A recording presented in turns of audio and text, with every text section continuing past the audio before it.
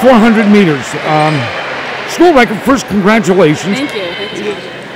Did you go out thinking about that, or because it's the conference championships, is it more about placement?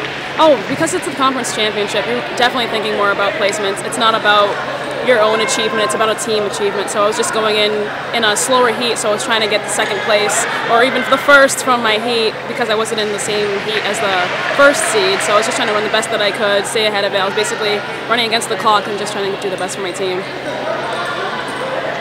I think last time out you were maybe 2 seconds off, or maybe less than that, maybe it was 0.2 of a second off the school record. Had you thought about the school record at all? I thought about it, but today not necessarily, because I thought I wouldn't have that chase in front of me to get it.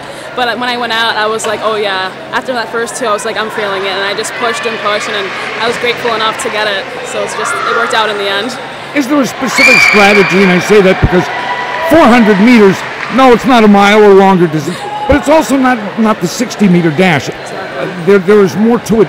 Was there a particular strategy, a particular approach? This is what I need to do. Well, I knew I definitely had to have a faster first 200 than I usually have been. So I tried to definitely push it on the first 60 and that first turn, and I had a faster split in my two, and I just had to hold on after that point. And so doing that is what made me successful in getting the record. Is there a point where it's fighting through pain, or is it kind of too short a distance to go through that? Oh no, there's pain. That lasts about, I want to say, 100. It hurts, but you just got to keep pumping your arms and fighting for it, and it was worth it in the end.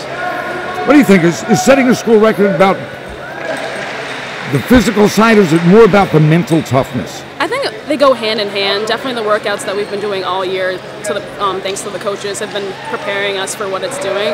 And so I think the workouts definitely helped, but having that mental, that mental state pushes you further instead, so you're not giving up. So it's helpful. Again, congratulations, and thank you very much for your time. Thank you.